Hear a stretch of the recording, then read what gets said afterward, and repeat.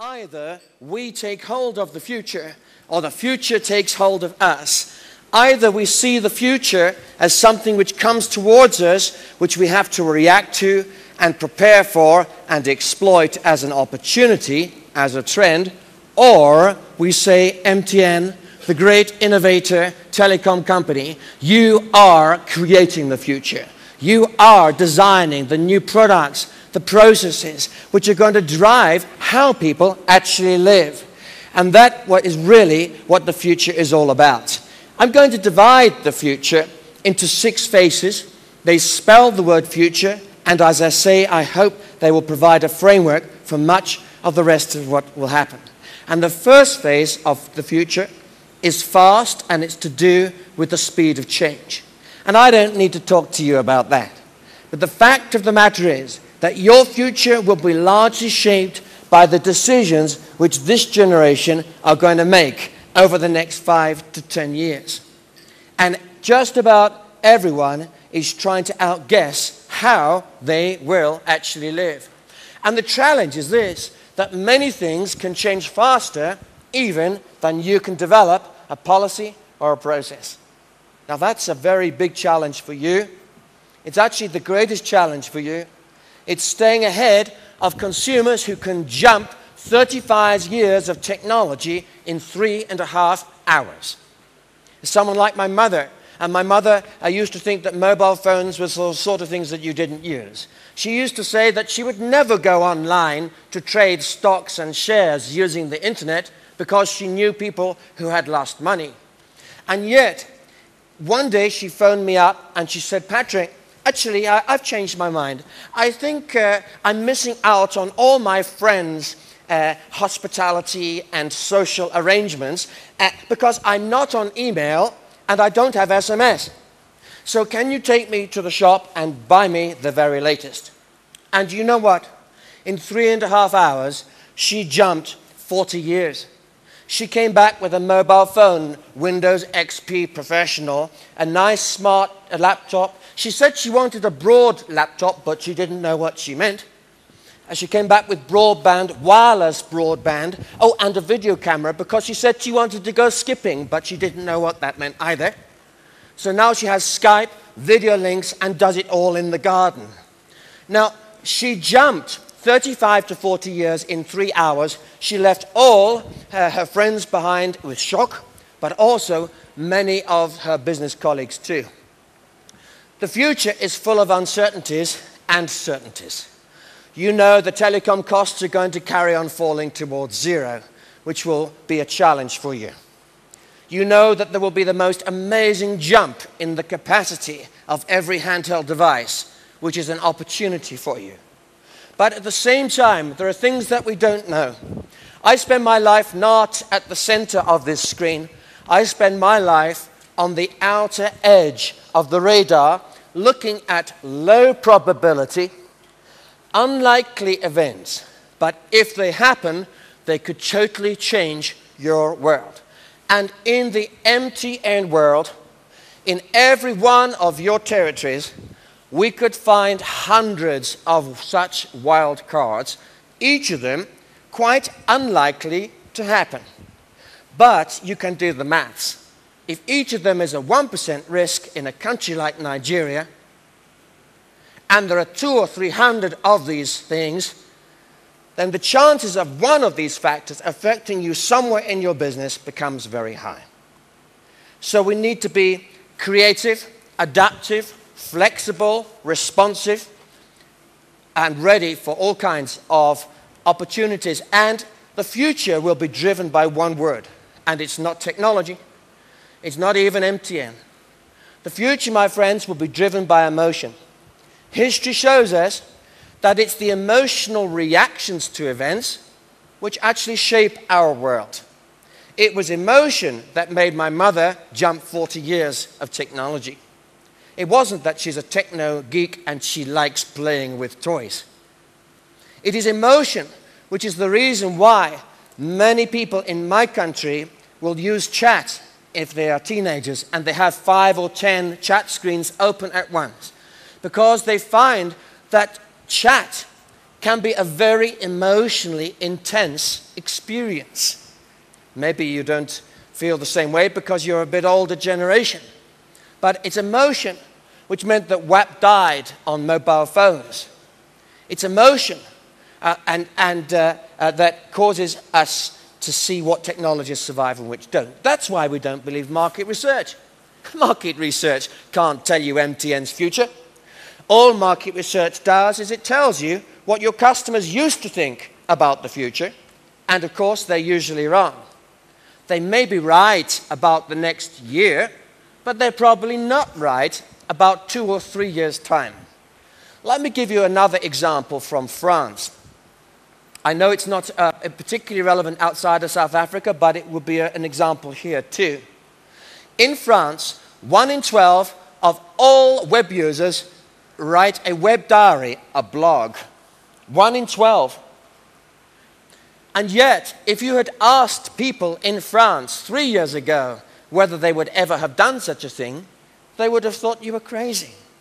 So we listen to our customers, we get close to them, listen to my mother, please, but just don't believe what she says. We build an image of what her life is like, then using your technovision, we build a vision of future that my mother may live in, and we try to imagine how she will behave in that place, and that gives us a different view. I'm going to give you another example of this. I'm going to show you a video which was a TV advertisement that was banned in my country. You see, one of the challenges is that culture is also emotional, and we have many cultures in this room, and you're going to hear more about this from Fons tomorrow, but even within one culture like the UK, there are hundreds. In this country, SABC broadcasts in 13 languages, and that's just a few of the language groups here in South Africa, so culture can be complicated. Market research gave a general answer, and they said, this is a fantastic video, let's show it. The moment it was shown, there was a huge emotional reaction. The video was banned. I thought you'd like to see it. 1 or 2 of you may have seen it already. I hope it doesn't cause any offense to any of you, but it's an important business principle because there's a lesson here about how you can think you've got it right with your data, then you can do something and find yourself on a different planet.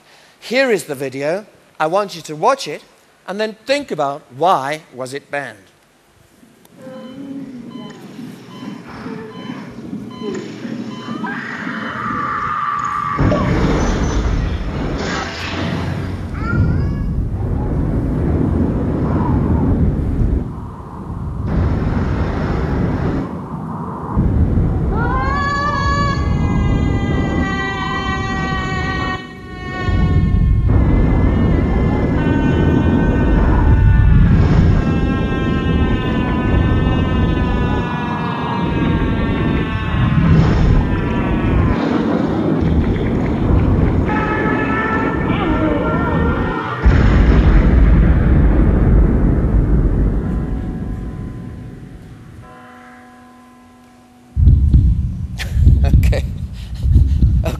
So what do you think? I mean, why do you think this was banned? Any ideas?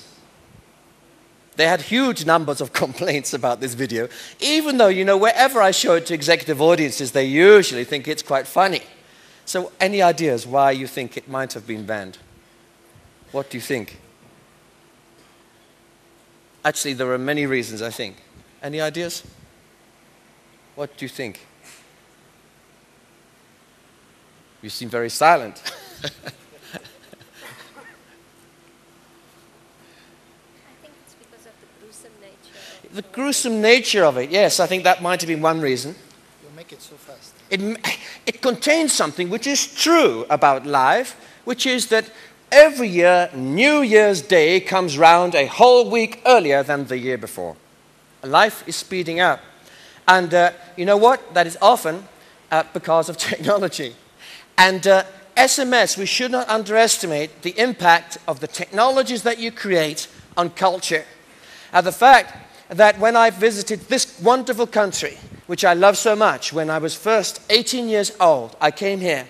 In those days, in the Transkei in Umtata, if a wheel came off a Land Rover and you were late for a meeting, the people would wait for 3 days for you to come.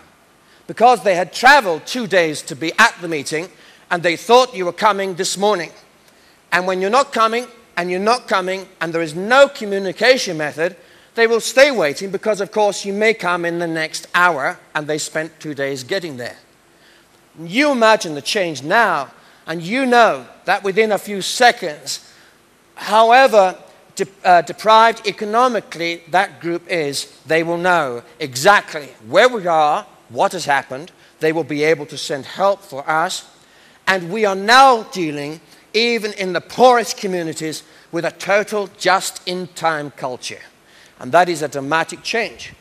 And in the more affluent communities, you know, if people go to an MTN website and your page takes more than 30 seconds to load, you've just lost 30% of your entire sales. Why? Because life is speeding up. Let me ask for a show of hands here. Who here has been at a conference or stayed in a hotel where people are queuing for a lift and you've pressed the button more than once? Put your hands up. Look, why do we do it? I do it as well. Why do we press the button more than once? I tell you why. Because the future is not about logic, it's about emotion. There is no logical reason to press the button again. We know that. It is totally crazy, isn't it? And yet most people here will do a crazy thing when we are pressured by time. Now, and you know, even in a place like DRC, my wife and I were in DRC, Congo, on a humanitarian project just last week. Even there, where nothing seems to work, telecom works. It's one of the miracles of modern day that in total chaos in a country, mobile instant telecom works to anyone around the world. Now, convergence, divergence, what do we mean? Yes, everything's converging, but it's also diverging. I want to suggest to you that while a lot of things are converging, all true innovation that you do will be about divergence. It will be about doing something special and doing it different. Differentiating yourselves from the others, having something which is absolutely right for that target group, rather than just a billing model inherited from the first world. And convergence wins for the consumer when it makes life simpler. But often, convergence makes life more complicated. Put your hands up if you have functions on your mobile phone that you never use. Put your hands up. Okay, a sensitive question. Put your hands up if there are functions on your phone that you just don't understand.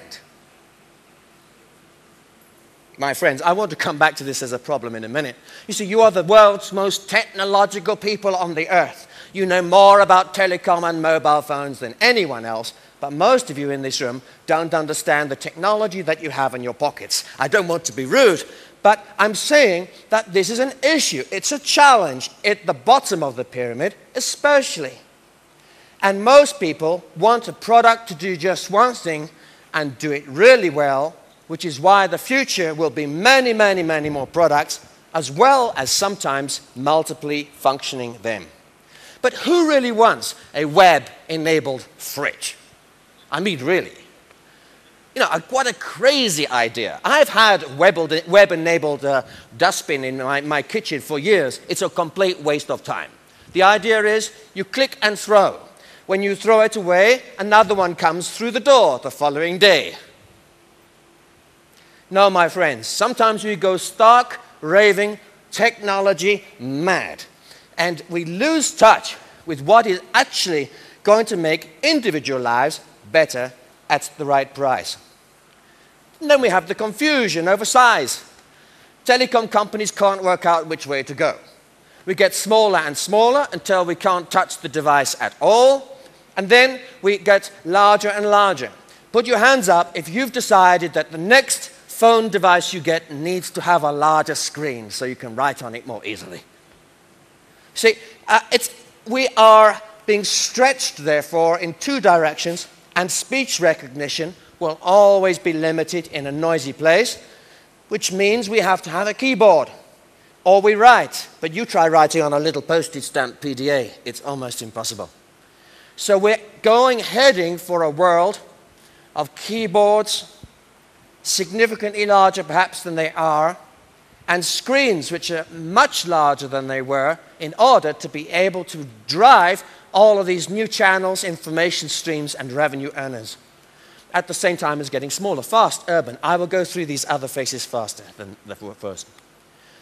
Urban is about demographics, fashions, and fads. Urban is about the fact that there are 1 billion children on the earth today, and almost half of them are in this continent, and all of them will be adults in the next 15 years. This is the greatest growth of any market that has ever happened in human history. And with that, we're seeing urbanization on an unbelievable scale. And with urbanization comes a threat to mobile telecom. Let me explain. You do best where people can't get the landline, where there is, I'm talking about rollout of next generation services, where the copper lines don't work, where there is no cable and the rest. But let me tell you, my friends, there is a mega monster of cable coming into Africa, Asia, and everywhere else. And it's going into these cities. These cities which will contain 750 million Africans alone by the year 2030. And that's just the start. Look at China. China, the great giant, is moving, now moving 23 million new people from rural areas into cities every 12 months. And with these centers comes the opportunity for competition, for data flow. Now, we live in a crazy world where soon there will be more mobile handsets than there are people on Earth.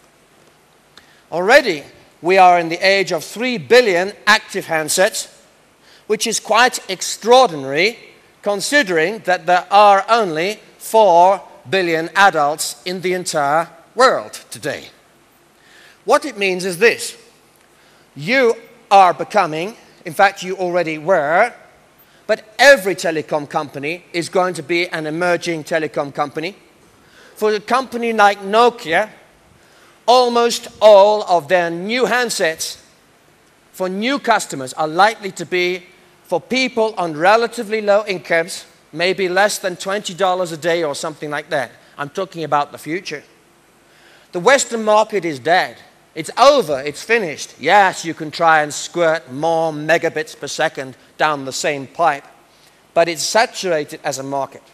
But this emerging market is one which you understand and you are primarily placed on, and you will do very well in.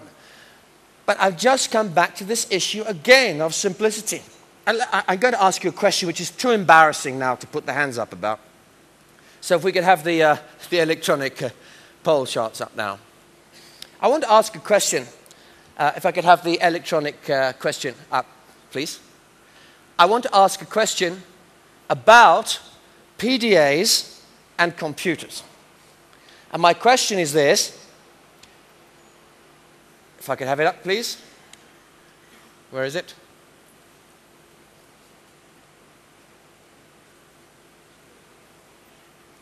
No question. Oh, here we are. Have you had difficulties synchronizing your mobile phone with your computer?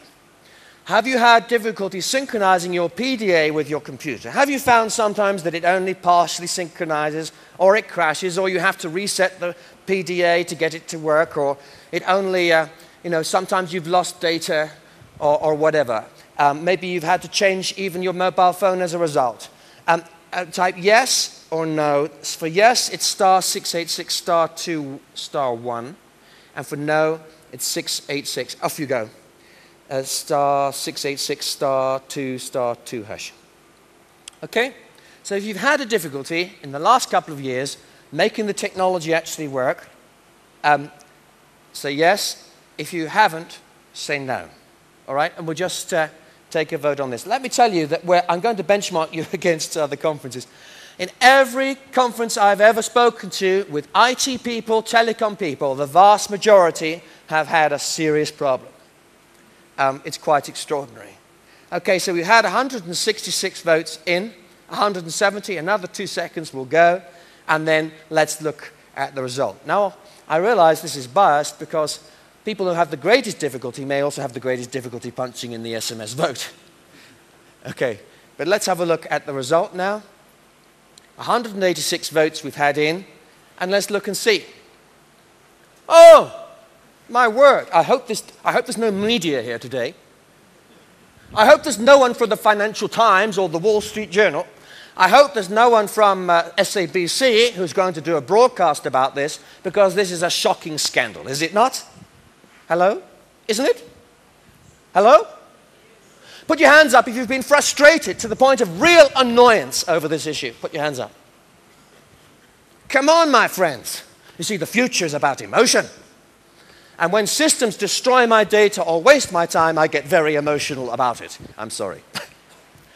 But my friends, you know what? I don't think we should be even selling these systems. If you can't do it, how can my mother do it? Please. If you can't do it, how can someone at the bottom of the pyramid, aspiring middle-class person in their first degree at university, possibly hope to do it? And yet, this is one of the most important things in the digital age. Talk about convergence, and we can't even make the data communicate. So, my friends, let's work hard at this, shall we? Let's make the product simple. Why don't we, let's start from the scratch. Why did you work with the handset makers? Maybe you are already. To completely design a handset which is ideal for a $5 a day individual. And let's roll them out. You know, there are $100 computers about to be launched across the whole of Africa. $100, complete system, and with a hand-wired thing for electricity.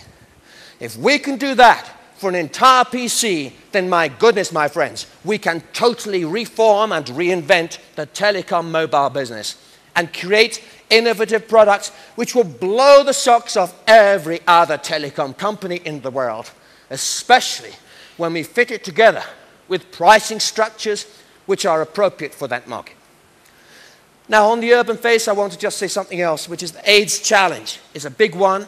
I just want to make one comment, which is that my wife and I have been fighting this illness for many years, since 1988.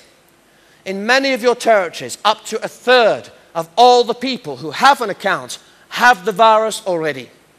And another 1/3 over the next 20 years may get it. And you are well positioned with SMS to send out all kinds of free educational messages and the rest. I'm sure you're already doing it, but let's do it more. And let's kick AIDS out of Africa, like we've seen in Uganda, with a dramatic fall in HIV from 22% down to 7%. Fast urban tribal.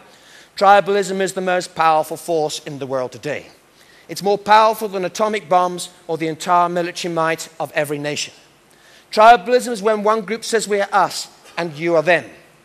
Watch out for some instabilities as a result of increasing gap between the wealthy and the poor, inside countries and between them.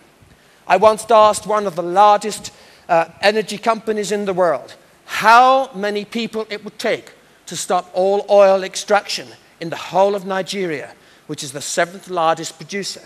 The answer was just 50. 50 activists with machine guns and cigarette lighters would be enough to knock out the whole of that production for a decade. Tribal leadership is about the most powerful positive force in the world. It's about culture, team, belonging, relationship, commitment, neighborhood, family, language. And it's about keeping close to our customers. It's about, in a saturated world where there are so many voices, it's about making sure that we target them with messages which are absolutely right. I'm not going to dwell any more on that. Fast, urban, tribal, universal. That's about globalisation and the massive economic impact which your technologies are having on emerging economies right now. Roaming issues are something which needs to be solved. At some point, we're going to need to grapple this issue, especially in regions in Africa whereas you know we're beginning to see things open up a bit.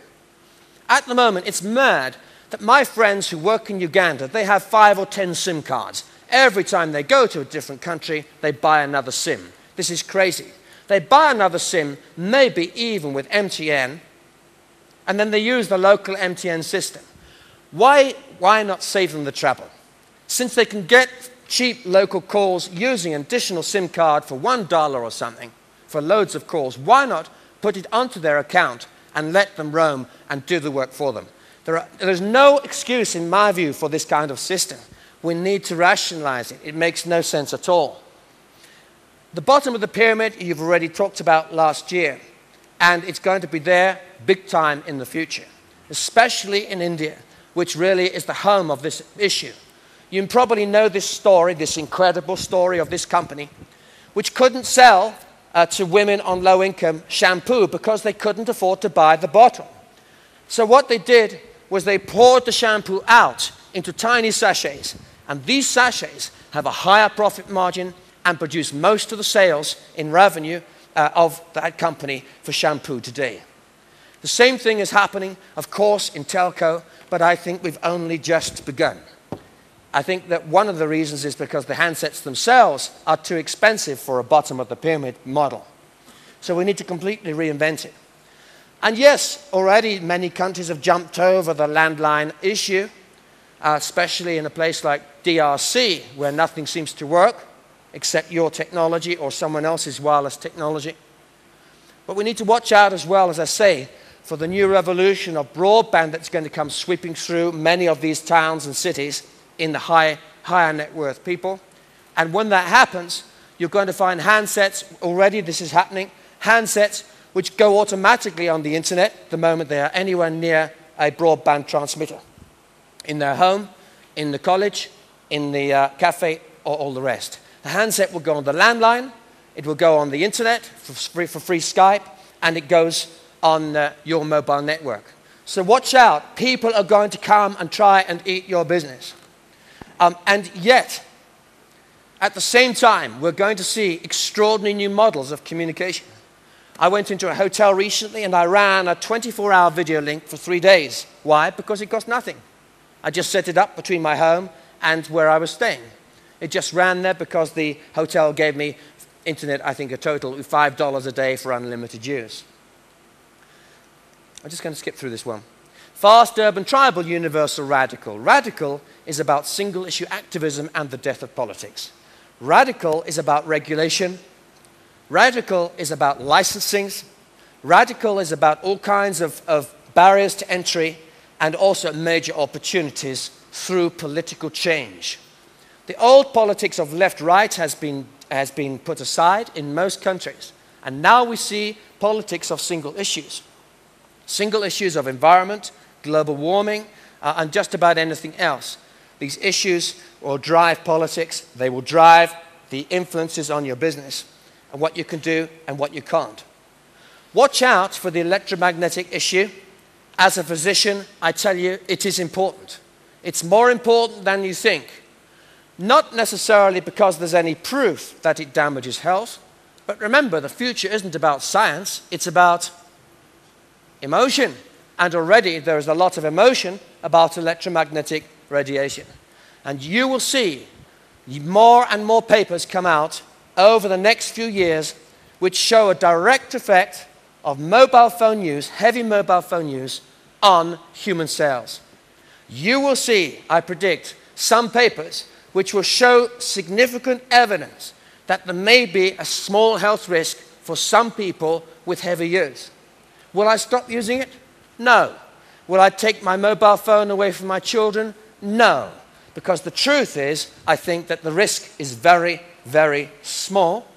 But remember, the future is about emotion, not necessarily logic. So watch out for that issue and be careful about it. And also we need to be very careful and sensitive about the way we operate in different cultures, respecting each other's communities and ways of doing things. The biggest single issue of all for the next decade, without doubt, will be global warming, whether you agree with the science or whether you don't. And here you have, as a telco, an extraordinary opportunity. So much of what you do saves energy because you stop people from traveling. You make people efficient.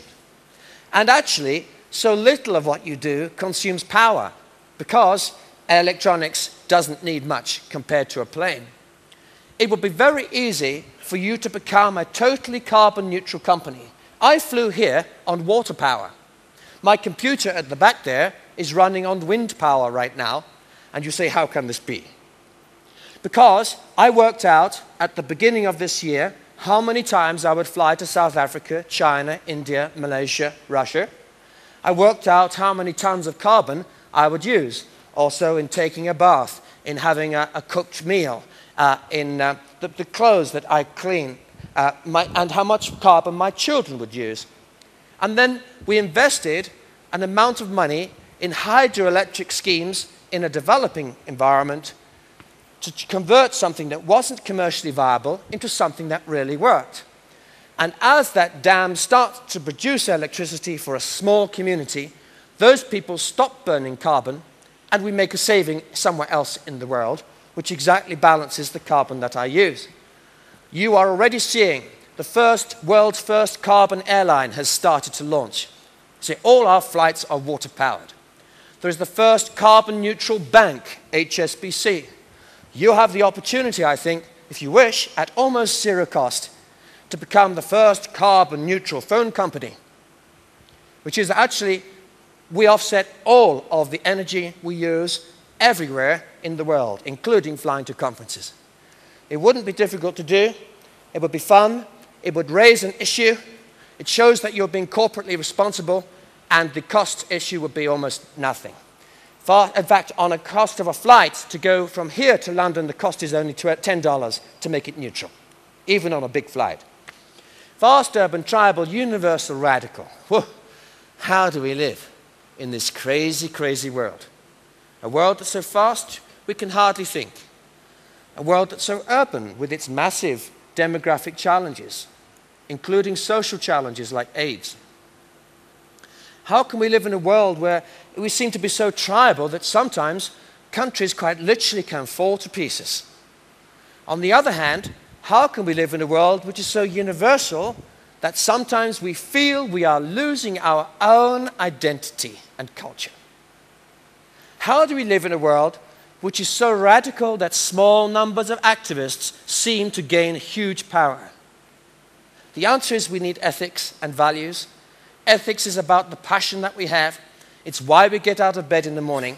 And we've been talking about ethics and values since the very start of this presentation. I just say this. You can listen to a grand strategy, and you've had one this morning. You can listen to a tremendous vision, and you've had one. But if the people you work with don't care, it's a waste of time.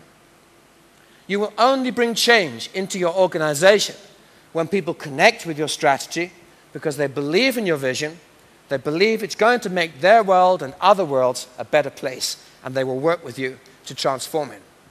Companies, publicly listed companies, tend to talk a last century language of profits, growth, and shareholder value. But the people I talk to are talking a different language. And it doesn't matter whether they're from Harvard Business School or London Business School. It doesn't matter if they live in the worst slums in Kolkata or in DRC. It doesn't matter if they're the CEOs of the largest corporations in the world. There is a different language being spoken. And it's not about shareholder value, bottom line profit, and the rest. I've never met, I don't think, a human being who gets out of bed in the morning and says, oh, thank God I'm alive today. Let's go and make more shareholder value and bottom line profit and Excel spreadsheet numbers. Put your hands up if you're such a person. But we go on about it quite a lot in our companies. So where is passion then? I'll tell you where passion is. You will find passion when people talk about themselves, their own needs, what they enjoy, the challenge of the job. You'll find passion when people talk about their families, about balancing the different things in their lives, about their children, their husbands, their wives, their partners, their parents, and their close friends. You will find passion when people talk about community. In fact, the vast majority of every conference I've ever talked to gives time to things that you really believe in. Now put your hands up if in the last 2 years you've done, wait for it first. Put your hands up if in the last 2 years you've done something for nothing and MTN did not even pay you to do it, but you just did it. Maybe you shook a tin for the tsunami disaster or for the humanitarian crisis in Darfur. Maybe you help out with a small foundation and you do the accounts of a small charity that looks after AIDS orphans. Maybe you just help do the shopping for an old lady. You hardly know her name, but she lives at the end of your street and she is very, very sick at the moment.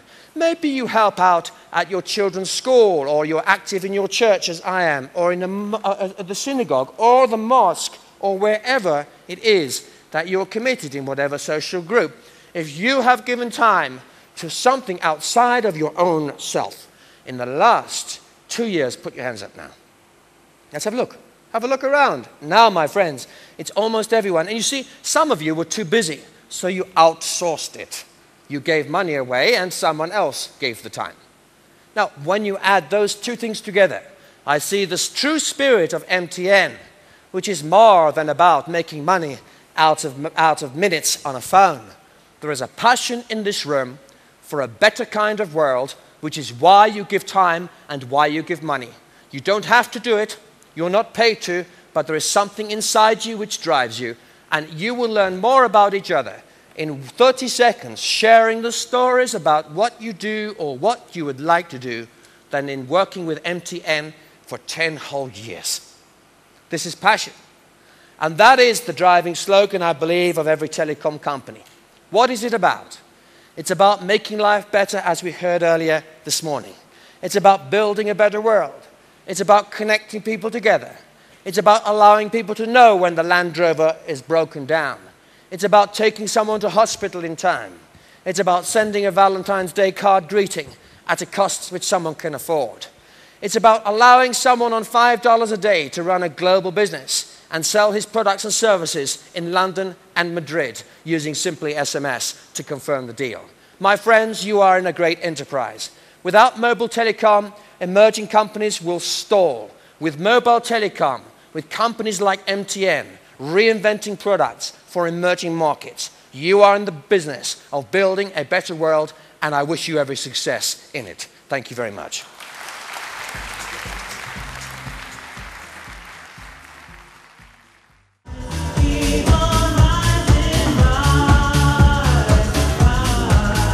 Thanks, Peter.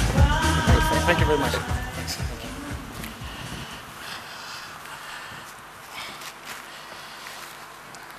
Thank you very much for the introduction, Peter. Morning, bonjour, hello. Welcome to the 2007 Leadership Conference. I know that a lot of people have traveled far and wide for this conference. We certainly hope that over the years we've been able to improve on the theme and the outputs and the outcome every single year. And we certainly hope that by the end of the day tomorrow, you would have found it to be worth your while. Can I really begin by, first of all, welcoming very warmly our CEOs and teams from all the countries. And of course, a very special welcome to the speakers who have found time to honor and grace us with their presence during this conference.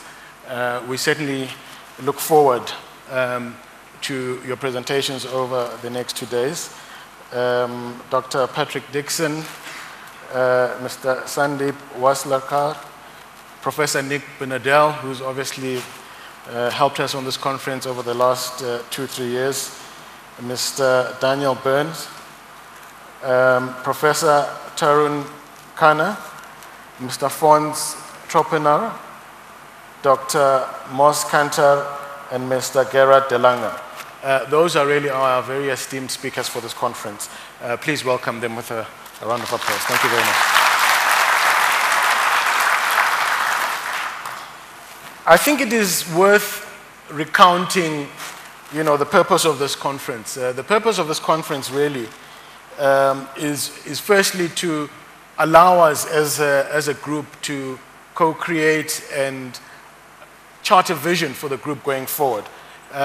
Obviously, as the group becomes larger and larger, that becomes more and more of a challenge. But we sincerely hope that we can structure it in a manner that allows us, to come out with something that is productive.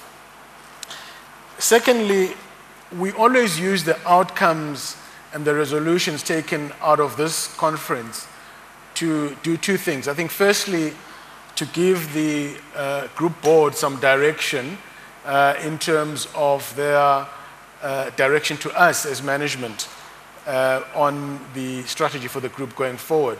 But secondly, it becomes a fairly important input in the budgets for the following year. So whatever we decide here and some of the themes that come out of this conference will certainly start finding their way into the budget for 08, which we normally start putting together around October of the year before. So really, we don't want to see this as a talk shop. We really want to see it as a conference that comes out with some real concrete direction. And I think in the last 4 conferences that we've had, we believe that it's been fairly useful. I won't go through the last conferences that we had. Suffice to say that they were put on the screen. We started off with talking about leadership for the future. I think that was 2002.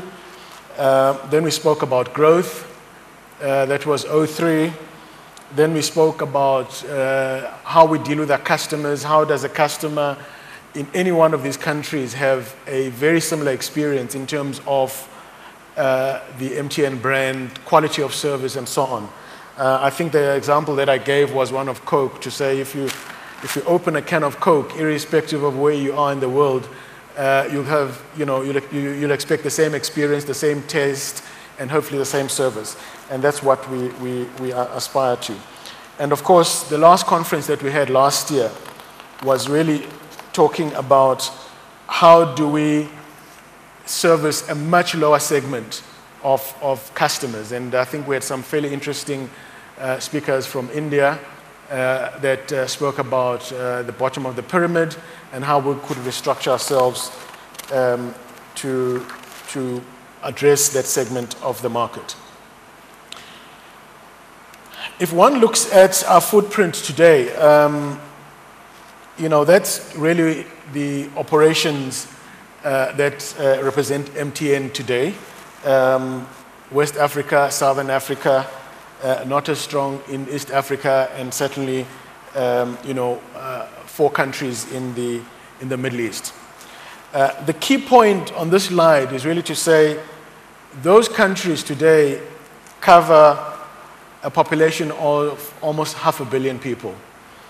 And I think for me that constitutes a very major opportunity which we've only started working on. We've only selling standard voice, SMS, etc., but we haven't really restructured the organization to actually go far deeper and take far more services to a lower segments of the market and therefore address the population of 500 million people. I think it is also clear from the map that there's an opportunity for further regional consolidation. We are a little bit scattered. There are obviously countries that we would like to be in. I think if you look at West Africa, a country like Senegal is still significant, notwithstanding that we've got a continuous footprint, but would like to obviously find opportunities there so that in dominating the region, we are able to perform what we call a hub and cluster. In other words, have critical mass in the region and have far more efficiencies in servicing each region. In Southern Africa, of